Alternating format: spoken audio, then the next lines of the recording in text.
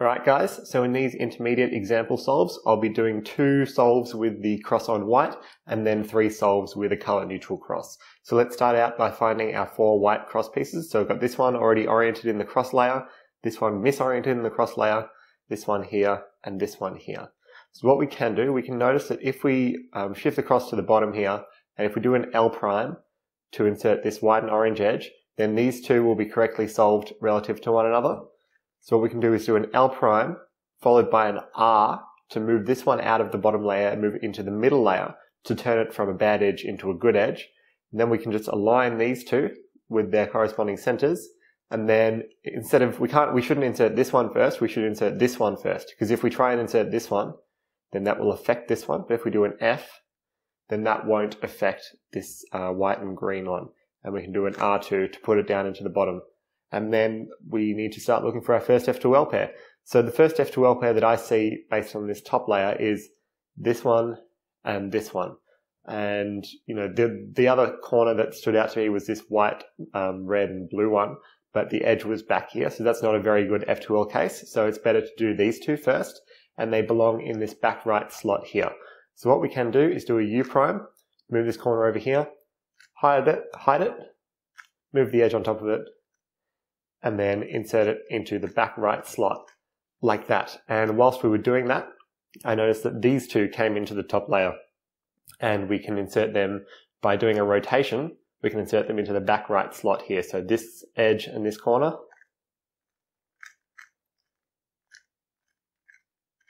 like that. Now we have a decision to make. We can either solve this F2L pair, this corner and this edge, or this edge and this corner. And it's better in this case to solve these two first because it doesn't require a rotation in order to solve them. So we can set up this case like this and then do L prime U L to pair up the corner and edge and then insert it. And then lastly, we have this F2L pair. So we can insert that. I would personally rotate and insert it into the back right slot because I would prefer to do the moves with my right hand. Like that. Then I have OLL. And then PLL, G permutation. And solved.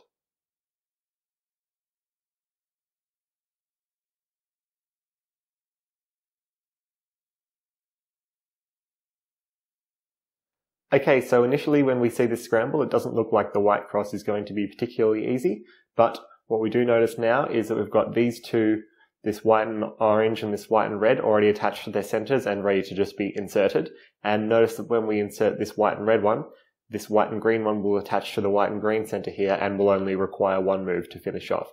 So I would probably do something like this. So it's important when you're solving the cross as well to try and make sure that your finger tricks are really nice and you can execute the cross quickly and avoid kind of awkward moves. So this is a little bit of a fancy one, but what I would do is firstly do a U prime. So I would hold it from this angle, do a U prime to move this one to this position. So the white and blue, attach it to the white and blue center.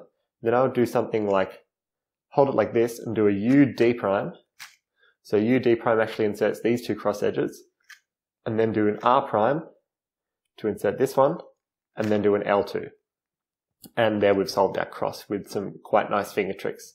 Now the first F2L pair that I see is these two, this corner and this edge, which just require a 3-move insertion, like that. Now we get to a situation where there's no really easy F2L pairs left to solve. So we've got, you know, this white, blue and red, and this one here. That one's probably the hardest to see because the corner's all the way back here. The one that I saw that was most visible to me at this point was this edge and this corner down here. And we can insert it, we can solve it into this slot as follows. So I'll do a rotation, then do a U prime, R prime, U2, R. So the R prime, U2, R takes out this corner and puts the blue sticker on top there and sets it up to a 3-move case. And then I would insert it like that. And now what I would do is either, I would probably go for this edge and this corner. So I would, there's a few different ways you can actually solve this F2L pair.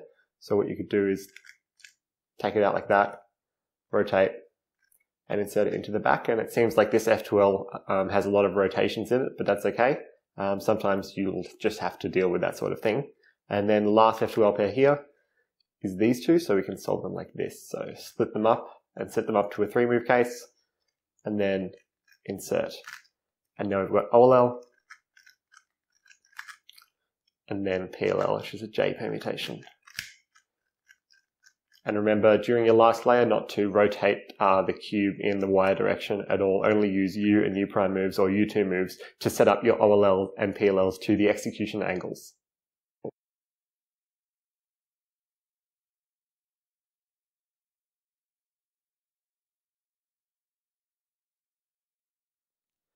Alrighty, time for 3 color neutral solves. So the first thing that I do is obviously try and decide which cross color that I'm going to do. And there's a few different options we can do on this solve. None of them are particularly easy, but I'll probably just go with the blue. It seems fairly straightforward. The finger tricks are okay. But there might be a slightly more efficient one. But again, in inspection time, you don't have that much time to, see all of the cross solutions and figure out which one's the optimal one. You just sometimes have to choose one and then go with it, because you don't have that much inspection time. So for the blue cross, what I would firstly need to do is misalign this white and blue one. So we've got this one and this one. So if we do a D prime LF like that, then we've got our 3 cross pieces like that. And then to finish off our cross, we've got this one here. So we can do D prime R D2. And that was a nice cross because it was rotationless. So it was just D prime LF, D prime R D2. And yeah, pretty fast to execute. So the first F2L pair that I saw was actually these two. Whilst I was doing that cross. So I've got this corner and this edge, which belong in the back left slot here. And what we can actually do, instead of doing U2 and then inserting it as per normal, what we can do is do R, U, R prime to set it up, to pair up these two, and then just do an L, U2, L prime to insert them into the back left slot there. And as I was doing that, I saw these two were ready to be inserted into the back right slot. So I can pair them up like that. And insert. Now, we can do a number of different things for these last 2 F2L pairs. What I would try and do is actually, if we rotate to this position, so keeping our 2 slots empty on this right-hand side here, we notice that these 2 edges are correctly oriented. So that is, we can insert them into their slots by just doing R and U moves. So that one can be inserted like that with an R. This one can be inserted correctly like that. So we only need to use R and U moves to actually finish off this entire F2L. And a neat little trick that we can do for these 2 F2L pieces is do something like R2, U. Actually, this will solve the entire last 2 slots. This is kind of advanced, but it might be, a handy little trick. I'm basically just trying to solve this one into this slot using R and U moves. So I would go R2, U, R, U prime. R2, and luckily enough that actually solved this F2L pair as well, which is, very lucky. Now we've got OLL,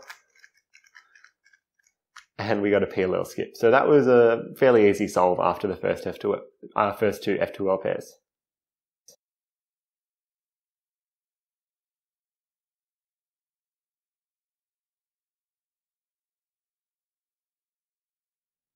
Okay, 4th solve, let's look around to see what we've got. And kind of immediately I see that this green cross is going to be pretty easy. It's just going to be 4 moves. So, and the white cross is actually pretty easy in this case as well. But the green cross, we can just do like so. So we've got this green and red one at the back, this one here, and then this one here. So if we do an L prime, these 2 are solved correctly relative to one another because they're both attached to the opposite color centers. And then we can insert this one and then this one with an R prime F, D2. Like that. Now, our first F2L pair is a little bit tricky in this case. The one that I see on the top layer, where both the F2L pieces are on the top layer, is this one. So I could either rotate like this or rotate like this. I would prefer actually in this case to rotate like this, hide the corner, and then insert it into the slot. Now I've got these 2, which belong in this front right slot here. So I'll notice that, once I insert these 2, both my 2 front F2L slots will be filled, so I'll most likely have to do a rotation. I'll probably rotate this way immediately afterwards, just to help me look ahead and see what's going on with these last 2 slots. And yeah, there's barely anything, there's nothing particularly easy. You know, I'd probably have to do even a Y2 rotation, and we can decide whether to solve these two or to solve these two. I'd probably go with these two, which we can solve using that F2L algorithm like that. And then we've got these two which we can insert. And I would hide the corner there. And then because these two edges are misoriented, because we've got these two oriented at the back, we can do a sledgehammer. And that gives us an OLL with all of our edges oriented. Then we can do our OLL algorithm. From this angle, I use a different algorithm, or I use an alternative algorithm for headlights from this angle, which goes like this. And then we have an A permutation, so we can align it and finish off the solve.